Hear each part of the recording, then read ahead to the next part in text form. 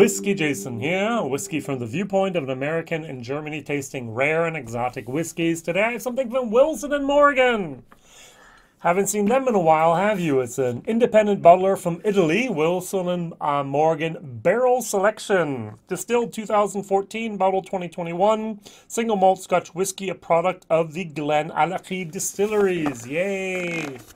Alright, so first of all, the color is beautiful. It's not that dark syrup Coca-Cola moment. It's actually a red from the Madeira. And we have Whiskybase number 181557. And we have a price of, I paid 48. I can find it online now for 44. And I can find it online for 60. Now, there are a few tiny little mysteries that I cannot really comprehend yet. First of all, there's 789 bottles, no problem. But then it says it's the casks 54 dash, which means through to 57. 4, 5, 6, 7. That's 4 casks. Sherry cask, I'm sorry, sherry, Madeira cask usually would give us about 500 bottles per cask. Especially at 46%, and especially at an age of 6-some years. So there should be at least 2,000 bottles. So where are they? Are they still maturing? Did they only do a partial gorging of these casks? I don't know. Maybe someone at Wilson and Morgan knows. Someone maybe knows that is smarter than I am. All right, I want to read the back of the label because it says something interesting here, and I'm going to talk about why it's so interesting.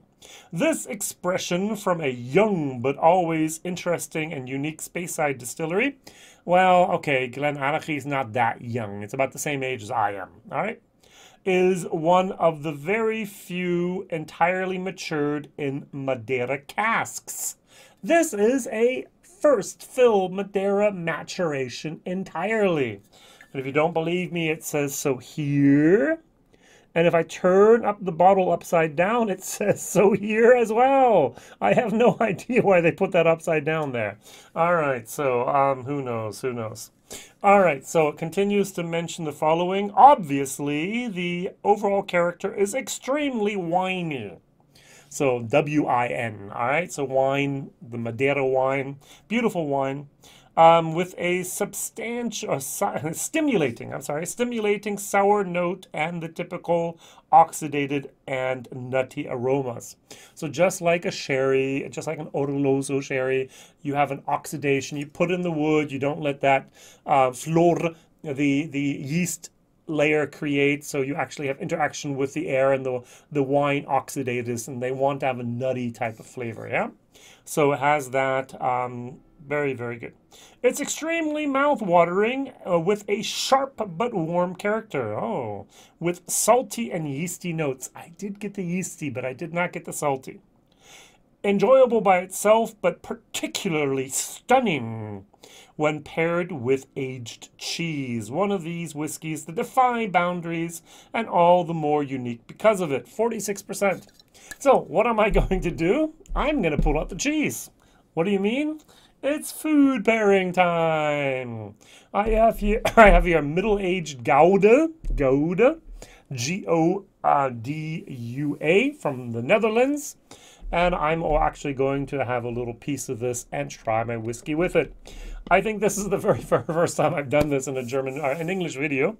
In my German videos, I have done some food pairings. I've had some people on my show that actually have guided me through different food pairings and so on. And it's been very, very interesting. It's not something I do a lot, but that is going to be the question of the day, is what do you normally pair your whiskey with? Is there anything? So I love pairing whiskey with chocolate. I love pairing whiskey with some cracker or some bread or some cheese. I love having whiskey maybe even with like a little bit of a roast beef and things like that. So those are things I like. I have a little bit of a sweet tooth, so I know people that love ice cream and whiskey. What is your favorite food pairing, and what type of whiskeys would you pair with what type of things? Now, one of the things I do is I do not pair my whiskeys usually. I have, for example, the cheese. I have my Ritz crackers, and I have some good port wine. Beautiful, beautiful moment for me. All right, so what I'm going to do is I'm going to get rid of this box. It does say that since 1992, independent whiskey bottler Wilson and Morgan have been offering a rare selection of finest Scottish whiskies to connoisseurs all over the world. So I'm going to get rid of this, and what I'm going to do is I'm going to put the cheese in the middle, and I'm going to pull out something from Glenallachie. This is 48%, this is 46%, this is 12 years old, this is 8 years old. This is an exclusive bottle for Germany, and it's a Madeira wood finish. Now, it is a few years old. What happened here is I do bottle shares, and one person did not pick up their, or did not pay for their last 5 CL little share there, and I was too lazy, too busy, too uninterested in it to actually interact with that person. And so I'm just going to fill it up, put on my sample list, and someone else can get it here in due time. So what Billy Walker did when he bought the distillery is he took all those bourbon barrels he had and re-racked them. Re-racked them means he puts them in wood, in different wood sorts. I've seen a lot of port, I've seen a lot of Rioja wine, I've seen Pedro Jimenez, I've seen Oloroso. I haven't seen much rum, by the way. I have seen some other stuff out there, and he's also used Madeira. So the biggest problem is he basically had a whiskey that was 10 years in old distillery wood, so old wood that was second, third, maybe in fourth fill, and he actually just put that into the good stuff, and it tries to mask that old wood flavor. In my personal opinion, it didn't work here. So I personally have an aversion every time I see exclusive to Germany. Why? Because often that's what they kind of get rid of. All right, it's not big enough a release for travel retail. It's not big enough a release for maybe Scotland or the world. It's maybe a little bit too big for a small country like maybe Romania or Hungary, or maybe even, I don't know, Portugal. But it's big enough for Germany, and they send over the couple thousand bottles of this and send maybe 1,900 and send it out. And everyone's at the beginning is very excited until I or someone else does a review and go, ooh, it's not good. And then often it just sits in the shelves for a while, unless other people don't watch my reviews and they buy it anyways. Tough luck. So what I'm doing, I'm helping you to hopefully find value in whiskey there. My problem is it's usually for people in Germany and Europe, and for everyone else in the world, these are rare and exotic whiskeys you probably won't find anyplace else. So sorry. All right. So first thing that I recognize here is the color. You do notice a color difference here. This is very, very light in comparison to this. This is not a dark Coca-Cola moment. This is actually a red honey type of moment. A little bit actually of almost like a wine moment going on here, going into the orange. I love this nose. I'm getting a cascade, ooh, big word, a cascade of Madeira. Have you ever tried Madeira? There's all different types, just like there's all different types of red wines and white wines and sherry wines and other types of and rums and so on. The same thing happens with Madeira. They all can come from that one island of Madeira, and they usually have these very, very big casks, and they let that sit at the highest level in the room or in the storage facility, let's say that word, and they hope for a lot of evaporation to make it actually into a great thing. And then we use those casks later on also here for our whiskey. I am very certain that there are seasoned Madeira casks out there, and I would not be surprised if this was one of them from 2014. Now, usually Wilson and Morgan are a somewhat higher price exclusive type of whiskey. They do have some fairly affordable things with their barrel selection. I often overlook the brand because many times, more than not, there'll be 200 plus euros, the things that they have. Some of them are excellent, some of them are not, and I'm not really in the position to buy a whole lot of these and try them. They're often scooped up very fast, and yeah, they do win a lot of awards, Wilson and Morgan. They do have some excellent stuff out there. It's always trying to find that needle in the haystack. And with Wilson and Morgan, sometimes I have, and more times than not, I found them to be average, but well out of my normal budget for whiskey. Trying to say this as politely as correctly. But this really, 48 euros. Oh, first fill Madeira, full maturation, Glenallachie. What could go wrong? It's 46%, 48, 50. Cask strength would have been much better, but hey, you can't have everything at that price. And I love the nose. Excellent, excellent. Very, very, very winey. The Madeira is there. On here, the 12-year-old, the finish from Billy Walker. I'm getting a soapy type of moment. I'm getting a little bit like a, imagine you you had a lot of daisies and they were in that vase for too long. Yeah, it could be the old bottle effect that it's been in the bottle for about a year now and it has oxidated or whatever. It hasn't done much good to it.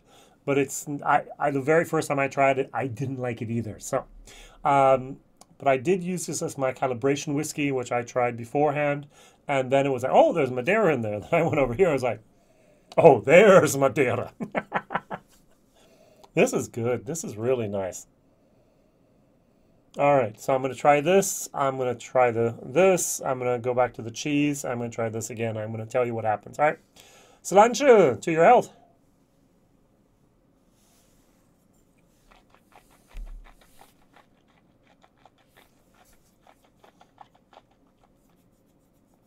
Got a great mouthfeel.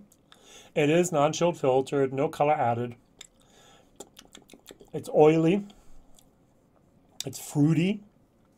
There's a lot of Madeira, but it smells a little bit better than it tastes. Why? Because the Glenallachie spirit is coming through. What do I mean? For me, I've had 25, 30 different Glenallachie bottlings so far. It could have been more. And almost always, now the 15-year-old and the new 10 batch and so on, I've been so transformed by Billy Walker. I don't get it anymore, but the younger stuff I do. It has the mineral moment in there with a grapefruit acidity. It's a little bit like a chalky mineral moment with grapefruit added. Typical old school Glenallachie. Now this has all that going on there and a lot of the Madeira on top of it. I tried to describe it in my first video in German about this. It was like fresh new leather smeared with strawberries that are not yet 100% ripe. They're not green, but they're not that luscious, falling apart in your mouth type of strawberry. They're very hard, but they're when you go out in the field and you pick them a little like a couple days too early or maybe 3 or whatever. That's what I'm talking about here. So they're pink, they're almost red, and you just if you rub it in the leather, that's what you're getting here. I like it. It's good. This is actually a B- whiskey. Very, very nice. The whole time I'm kind of asking myself, what would this be like if they, instead of the Glenallachie, had used a cask from Glenfiddich or Glenlivet or some other spirit that is very fine. Deanston has also quality about it that I can often pick up. Aaron has a quality about it that I can often pick up. For me, it's not as delicate as many other people say, but Glenallachie is not delicate. It has a little bit of a punch that goes with it. All right, now what really, really surprised me was the whiskey doesn't change with the cheese. The cheese changes with whiskey. So apparently my cheese here is not the oldest. I can buy stuff that's almost a year old. Don't have it in the house, so I just went for that middle-aged Gouda here. And I'm going to eat this. And then I'm going to go over the whiskey. Baseline.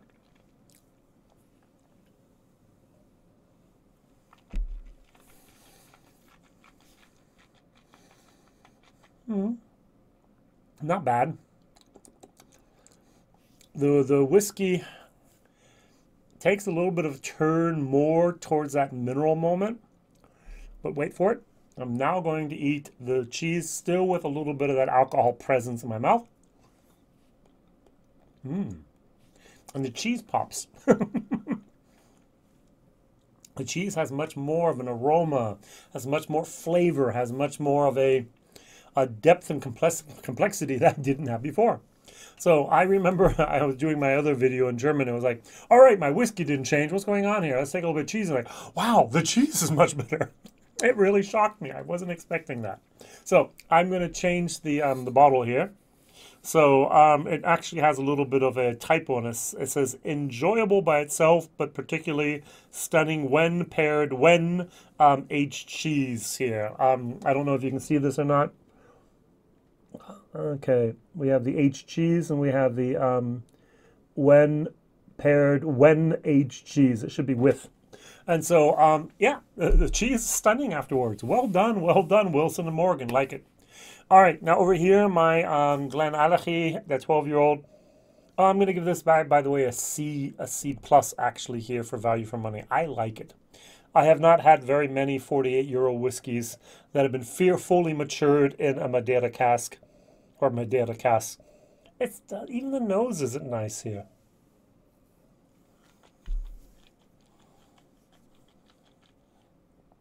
And I get a lot of that bitter tannin wood as if there were second, third, and fourth fill casks used in this. Billy Walker tried, there we have the Madeira a little bit. Billy Walker tried to mask the flavor of those original, the juice. Not enough. So sorry. The longer he's there, the better the products have become. All right. So all he's put out, everything up until now, 2021 has been all juice that he himself with his team has not distilled. It's all been stuff he's transformed. And as soon as they have their own whiskey made all by themselves, we're going to hear about it. I promise you that. And they're going to announce it and they're going to celebrate it and they're going to make sure that the whole world experiences as well. But this is still one of those older things there. All right, thank you very much. So don't forget to write down in the comments and read the comments of others and comment on the comments of others. What is one of your favorite food pairings with whiskey? What do you love to drink and eat your whiskey with? Cheese, bread, chocolate, crackers, beef stroganoff, whatever it could be. All right, thank you very much. Like, subscribe, tell others, and Whiskey Jason here. All the best. See you soon. Bye-bye.